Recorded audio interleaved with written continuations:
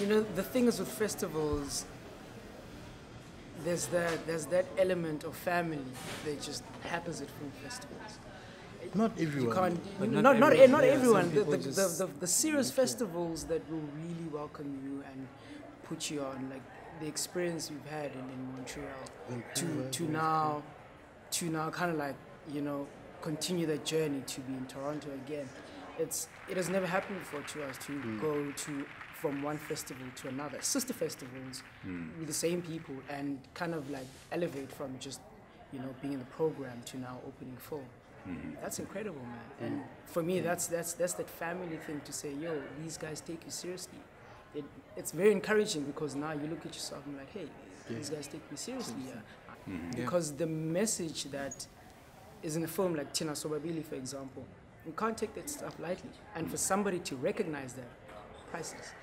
We're trying to get this film seen by as many people as possible, you know.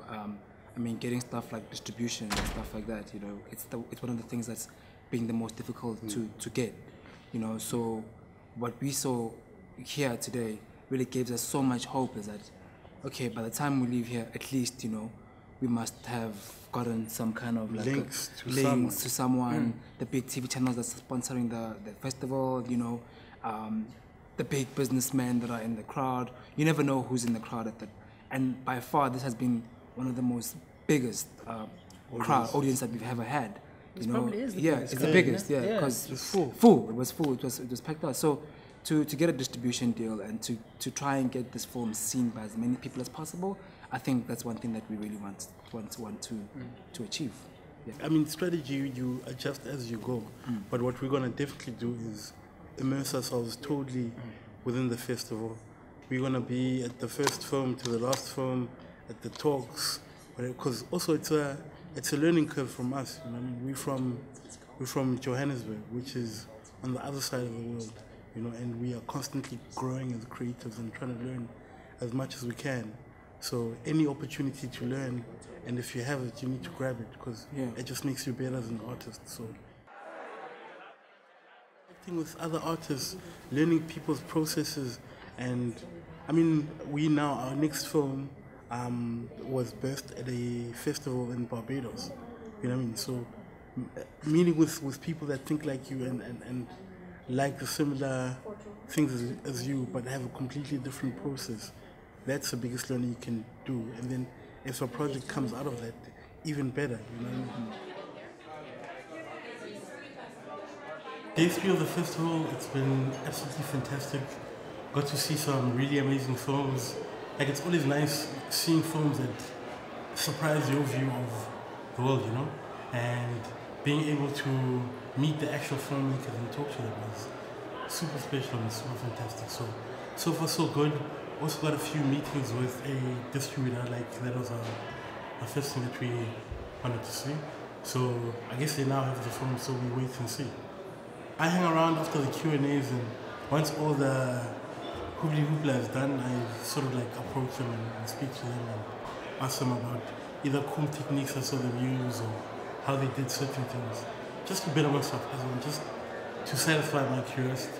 But I would say I've changed my approach, because like my approach is always open. So I was open to whatever comes my way and whatever would lead me to any direction. I mean, we just met every order. I mean, like, we exchanged emails. I mean, her resume is as long as my arm, you know. So it's just stuff like that that you wouldn't get necessarily. You know. So it's a privilege. I mean, there's a lot of filmmakers that are from everywhere that potentially we could collaborate with, that we've spoken to. There's guys we met from LA, there's guys I met from New York. Yesterday we went out to go drinks with them. So it's a nice community of young independent filmmakers, you know, trying to break into the big mainstream, some of them, you know, but really try and get their work out there and have a collective body of work that this kind of festivals offers you a chance to show your work to the world, you know. So yeah, I've met quite a few people, and we'll see. There's potential of collaborations. You know, I can't mention anything right now because it's still in talks, but It's very exciting. Yeah, I'm very excited. It kind of, you know, when you get into a place where you have a product, you have a film, and you come to a place like this, you want to showcase your product, and you get to see what other filmmakers are making. You get to meet those filmmakers. It's a different experience than just getting out of your house, going to the cinema and watching a film, and then eat your popcorn and go home. This is a completely different way of watching films. It's very integrated. It's an intense program where the festival has done a great job as far as arranging markets, arranging seminars, so that, you know, it provides a platform for filmmakers and the general public to engage. So you get informed in the in-depths of filmmaking. So that really stuck with me a lot.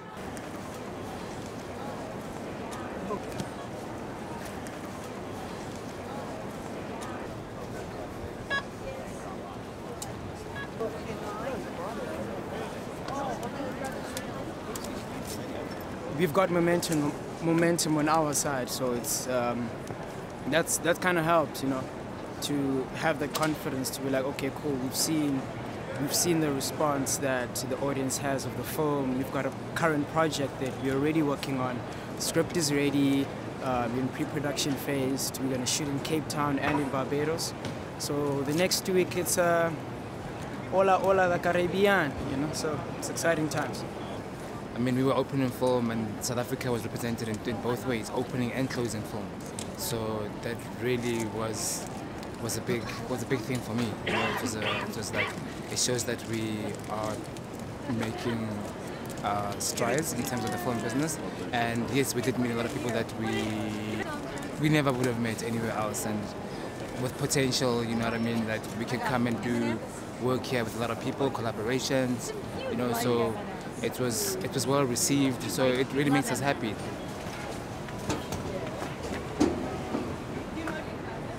Bags are in. Miles still checking in. Ernest here, so we're good. It's looking real good. Looking very, very good. So let's do it. Do you have a seat?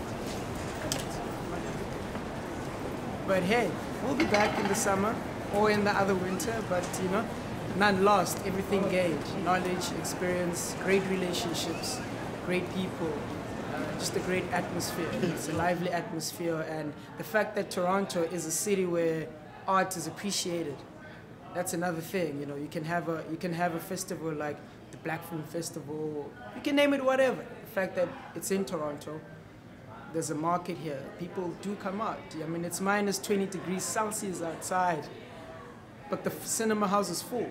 You know what I mean? It tells you something. That people are looking for something. People are looking for stories to be told, and that's why we do what we do. We out here telling stories, and to engage with other storytellers. That's pretty magnificent, because it kind of like it trains your story muscle, so that moving forward you can tell better stories, and that's the aim for me. I want to tell better stories. If it snows, then we stay inside. Yeah, I think the weather's probably our biggest fear. Because from Africa, From man. Africa, We're in the middle of summer. Yeah. So we came here, it's like minus something degrees. We're just telling stories. That's what we do every day, all day, every day. When we wake up, at lunchtime, supper time, we just telling stories. That's what we do. Airport time. Airport time. Breakfast time. Period. Telling like stories right now. now again, we're telling more stories. So again, with a real life documentary.